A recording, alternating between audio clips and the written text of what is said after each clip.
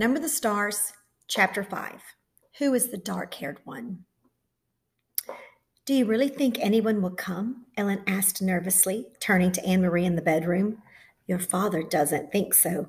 Of course not. They're always threatening stuff. They just like to scare people. Anne-Marie took her nightgown from a hook in the closet. Anyway, if they did, it would give me a chance to practice acting. I'd just pretend to be Lizzie. I wish I were taller, though. Ellen stood on tiptoe, trying to make herself tall. She laughed at herself, and her voice was more relaxed. You were great as the Dark Queen in the school play last year, Anne-Marie told her. You should be an actress when you grow up. My father wants me to be a teacher. He wants everyone to be a teacher like him. But maybe I could convince him that I should go to acting school. Ellen stood on tiptoe again and made an imperious gesture with her arm. I am the Dark Queen, she intoned dramatically. I've come to command the night. You should try saying I'm Lizzie Johansson, Anne-Marie said, grinning. If you told the Nazis that you were the Dark Queen, they would haul you off into a mental institution. Ellen dropped her actress pose and sat down with her legs curled under her on the bed. They won't come here, do you think? She asked again. Anne-Marie shook her head. Not in a million years. She picked up her hairbrush. The girls found themselves whispering as they got ready for bed. There was no need really to whisper. They were, after all, supposed to be normal sisters, and Papa had said they could giggle and talk. The bedroom door was closed. But the night did seem somehow different from a normal night, and so they whispered. How did your sister die, Anne-Marie? Ellen asked suddenly. I remember when it happened. And I remember the funeral. It was the only time I'd ever been in a Lutheran church, but I never knew just what happened.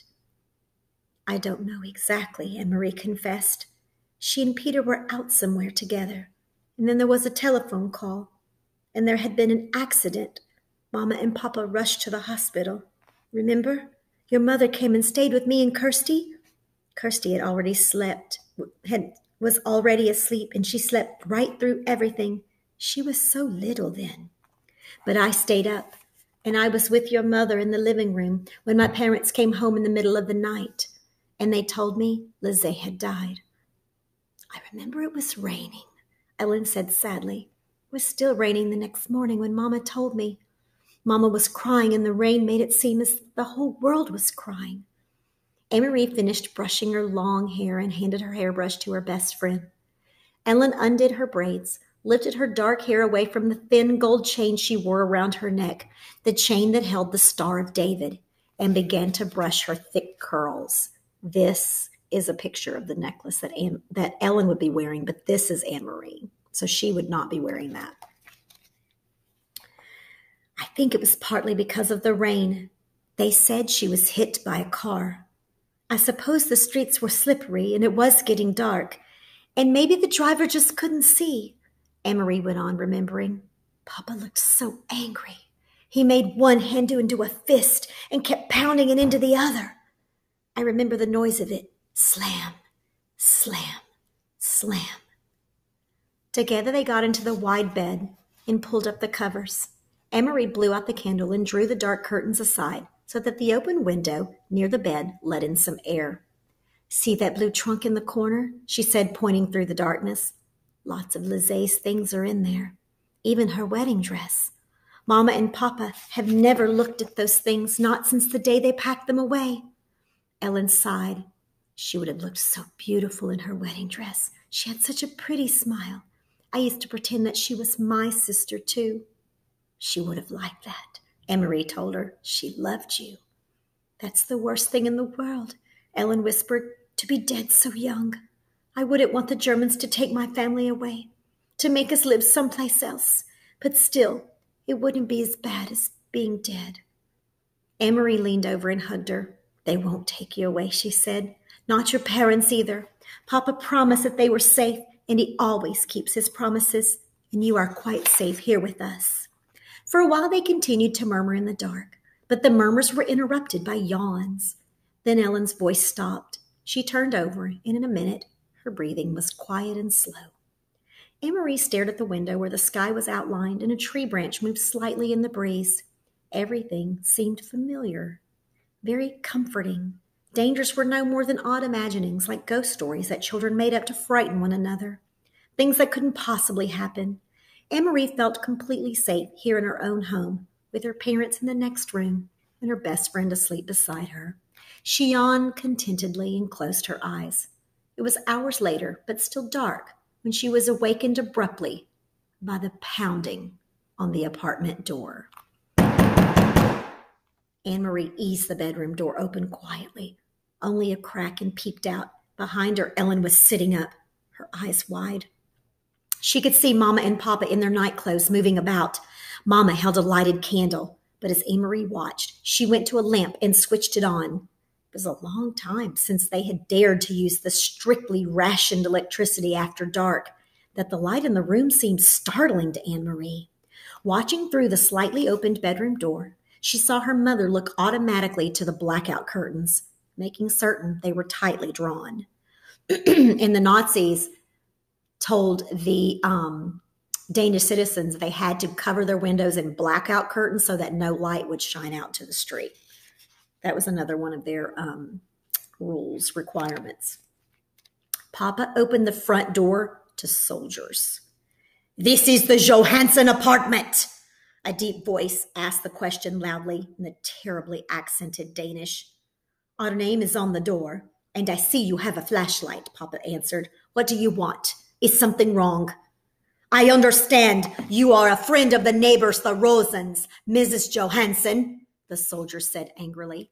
"Sophie Rosen is my friend, that is true," Mama said quietly. "Please, could you speak more softly? My children are asleep." "Then you will be so kind as to tell me where the Rosens are." He made no effort to lower his voice. "I assume they are home, sleeping. It is 4 a.m. after all," Mama said.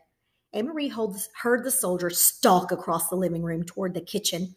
From her hiding place in the narrow sliver of open doorway, she could see the heavy uniformed man, a holstered pistol at his waist, in the entrance to the kitchen, peering in toward the sink. Another German voice said, "The Rosens' apartment is empty. We are wondering if they might be visiting their good friends, the Johanssons." "Well," said Papa, moving slightly, so that he was standing in front of Anne-Marie's bedroom door, and she could see nothing except the dark blur of his back. "As you see, you are mistaken. There is no one here but my family." "You will not object if we look around." The voice was harsh, and it was not a question. "It seems we have no choice," Papa replied. "Please don't wake my children," Mama requested again. "There is no need to frighten little ones." The heavy, booted feet moved across the floor again and into the other bedroom. A closet door opened and closed with a bang. Anne-Marie eased her bedroom door closed silently. She stumbled through the darkness to the bed. "Ellen," she whispered urgently, "take off your necklace." Ellen's hands flew to her neck. Desperately, she began trying to unhook the tiny clasp. Outside the bedroom door, the harsh voices and heavy footsteps continued. "I can't get it open," Ellen said frantically. "I never take it off. I can't even remember how to open it." Anne-Marie heard a voice just outside the door. "What is here?" "Shh," her mother replied. "My daughter's bedroom. They are sound asleep." "Hold still," Anne-Marie commanded. "This will hurt." She grabbed the little gold chain and yanked with all of her strength and broke it. As the door opened and light flooded into the bedroom, she crumpled it into her hand and closed her fingers tightly. Terrified, both girls looked up at the 3 Nazi officers who entered the room. One of the men aimed a flashlight around the bedroom. He went to the closet and looked inside. Then, with a sweep of his gloved hand, he pushed to the floor several coats and a bathrobe that hung from the pegs on the wall. There was nothing else in the room except a chest of drawers, the blue decorated trunk in the corner, and a heap of Kirsty's dolls piled in a small rocking chair. The flashlight beam touched each thing in turn. Angrily, the officer turned toward the bed. "Get up," he ordered. "Come out here." Trembling, the 2 girls rose from the bed and followed him, brushing past the 2 remaining officers in the doorway to the living room. Anne-Marie looked around. These 3 uniformed men were different from the ones on the street corner. The street soldiers were often young, sometimes ill at ease, and Anne-Marie remembered how the giraffe had, for a moment, let his harsh pose slip and had smiled at Kirsty. But these men were older, and their faces were set with anger. Her parents were standing beside each other, their faces tense, but Kirsty was nowhere in sight. Thank goodness that Kirsty slept through almost everything. If they had wakened her, she would be wailing, or worse, she'd be angry and her fist would fly. Your names, the officer barked. Anne-Marie Johansson, and this is my sister. Quiet! Let her speak for herself. Your name. He was glaring at Ellen. Ellen swallowed. Lise, she said, and cleared her throat. Lise Johansson. The officer stared at them grimly. Now, Mama said in a strong voice, you have seen that we are not hiding anything. May my children go back to bed. The officer ignored her. Suddenly, he grabbed a handful of Ellen's hair. Ellen winced. He laughed scornfully. You have a blonde child sleeping in the other room. You have this blonde daughter. He gestured toward Anne-Marie with his head. Where did you get the dark-haired one?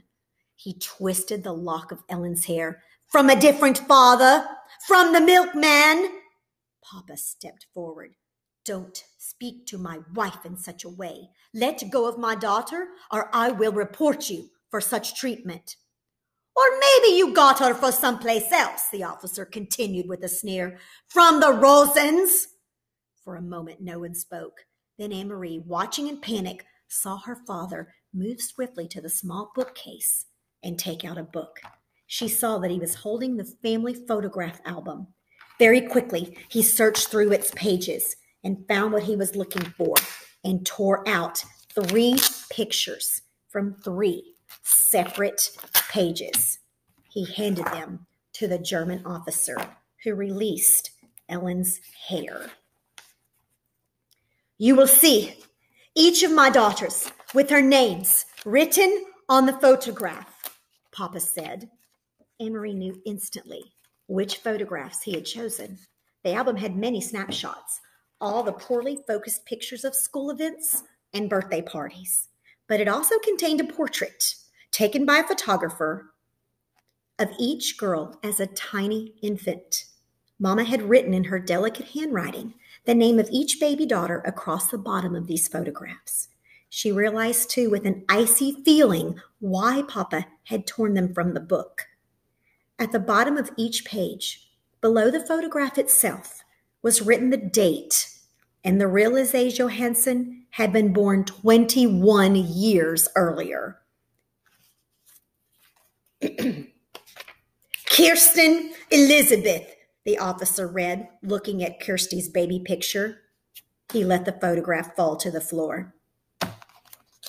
Anne-Marie, he read next, glanced at her, and dropped the second photograph. Lise Marguerite, he read finally, and stared at Ellen for a long time. A long, unwavering moment.